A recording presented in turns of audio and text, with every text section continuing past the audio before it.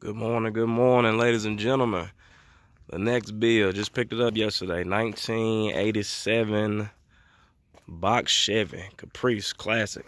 This is the LS. This is the one that has all the options in it. One that came with the leather interior. Got the leather interior in there. You see the head roof got to be done. Headliner. Seats got to be done. Dashboard got to be done.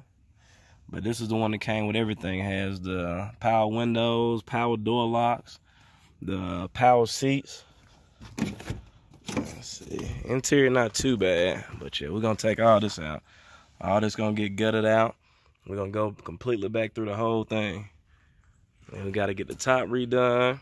And actually this one right here came with the 305 in it. 305 V8. So it don't make too many horses, but it's a few upgrades you can do to it to be able to actually make it get you a little bit of power. You probably can get it close to, I don't know, about 380 horses, maybe 400. That's the max you probably gonna get out of it. But we're thinking about switching this one out, putting the LS in it. But this is just day one. You know, we charging the battery up, see if we can get it started so we can get it off the trailer. But we're gonna go all back through it. Actually, it's a one-owner car. Single owner car, bought it in 1987, matter of fact. I got the title to it. Bought it in 1987. He's the only owner. The car has 91,000 miles on it. I'm gonna show you the odometer real quick. Let's check it. One owner car. Like I told you, you got power, everything in there. Let's see if you can see the odometer right there. 91,973 miles. Man, yeah, we can't wait to get started on this one. This one we actually gonna see how much money we can put into it to make it look like something. You know, we're gonna start the videos and we're gonna go from beginning all the way to end so you guys can see the progress of the build.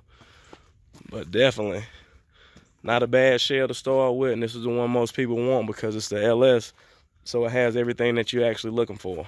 So that way you don't have to try to get the door panels and get all the stuff wired in for the power windows and the power door locks. You got everything you need that's already here. So that way all that stuff, we can go back through it, make sure everything works. But absolutely, this one right here is going to be a good build. So just stay tuned to the channel, and then make sure you like, subscribe, and then that way you guys can follow up with me and then you can see all the videos I post so that you can actually see the progress on the car. But yeah, we're charging the battery up right now. But like I told you, came with a 305 in it. Got AC. I mean, the car has everything you can want in it. So we definitely gonna get it back running. See what the motor run like.